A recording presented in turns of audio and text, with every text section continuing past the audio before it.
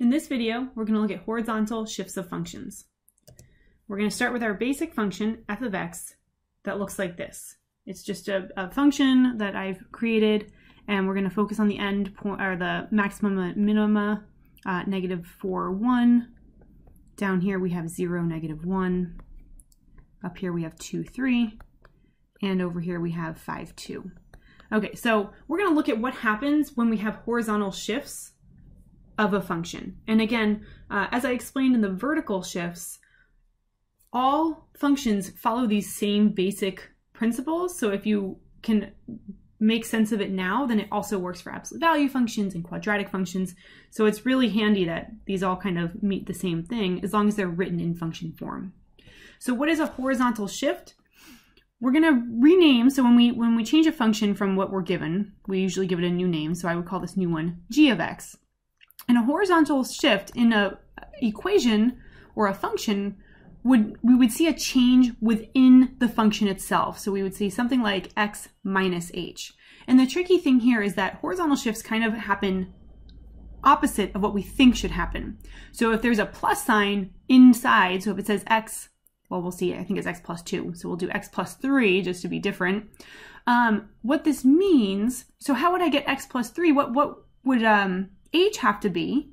What's this doing? This is actually moving the graph to the left. It looks like it should go to the right because it's a plus sign, but it actually shifts it to the left. And then if we have a minus in there, if it's like f of x minus 5, that's going to shift it to the right. So when we see a minus inside the parentheses or inside the function, that indicates that it's going to be a horizontal shift to the, what did I say, a minus sign, to the right. And if we see a plus sign, then that's going to be a horizontal shift to the left. And horizontal shifts, here I'll discard this. Horizontal shifts are just taking the graph and moving it along this imaginary axis here. And when we move it, notice that the x values are changing, but the y values stay the same. So when I move it this way, I've now moved it 2 units to the left. So I would say, can I write on this now? So let me go back to the PowerPoint.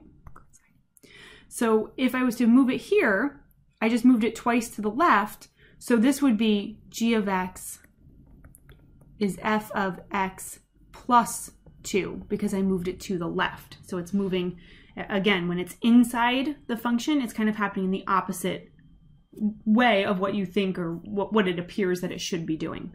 Unlike vertical shifts. With vertical shifts, if it said plus 2, that meant move everything up 2. If it said minus 4, that meant move everything down 4 units.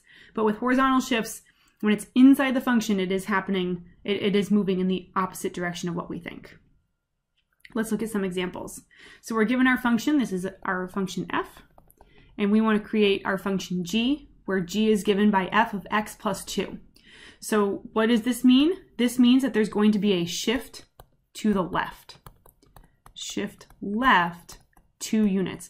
The way that I kind of justify why this makes sense, like why do we move left when it's a positive, is because now x has to work that much harder to get back to where it started. So it's like, well, in this case, because it's plus 2, it's kind of like it has to give that much. So let's see. So it's going to move this 2 units to the left. So we'd now be at -6, +1 here. And this would move 2 units to the left. So it would be at -2, -1.